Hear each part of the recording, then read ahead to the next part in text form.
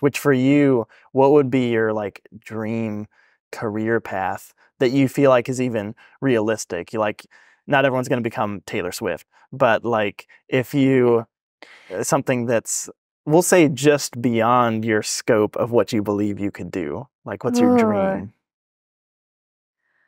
I don't know what this hybrid would be. It's the same thing that I've always wanted. It's something between like creating meaningful things and deep connection with people. Mm, So in my brain, I'm not quite sure how to formulate that into a thing. I think sharing artistic experiences with people has always, just without fail, resulted in this deep sense of just like, okay, this feels like a thing I'm meant to be doing. hmm And so I can think of both art exhibit experiences and live music experiences where that sense of meaning is just really confirmed to me.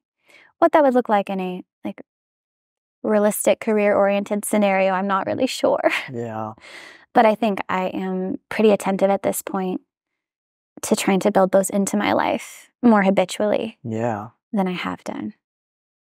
I'm sure there's lots of ways, especially with the internet nowadays, that you could have like Scary an place. online store. Yeah. Sell your Yeah, art. And because, I mean, you could totally make good money selling stuff like this. And not that it's all about thanks, money, man. but like, finding a The way necessities to, of life. yes, Yeah. What exactly. makes it sustainable?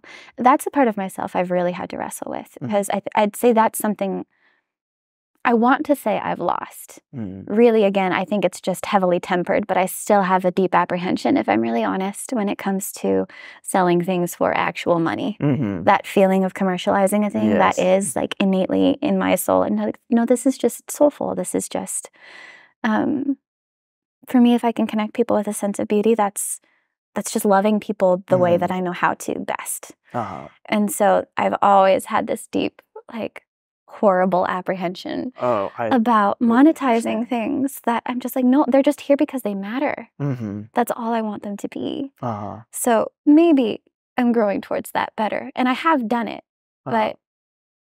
but with great pain. Yeah, no, I completely understand. I still really want to make like a film that's self-produced and everything, real low budget.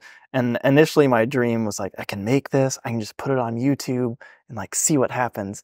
And maybe that's what I'll do. But then the more I've thought about it, I've been like, man, but then I don't know, maybe there is something helpful to monetizing something, because if you're monetizing it, it means that people who are professional at getting stuff out or like putting it out into the world maybe better than you could, and that's almost what you're paying. Right. And I still hate the idea of someone like paying for like I just want everyone to be able to see it. I don't want there to be any paywall.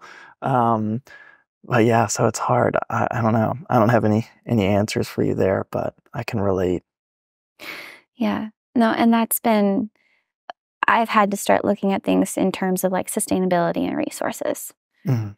And if people investing in your art is what mobilizes your art to accomplish what it's out there to do, which Mhm. is reach people, to whatever degree of excellence you can let it be Mhm.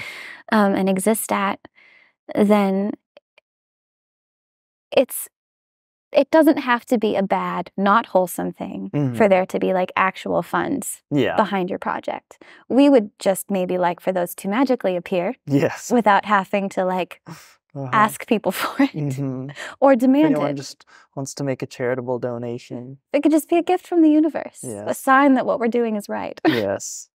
deserves to exist.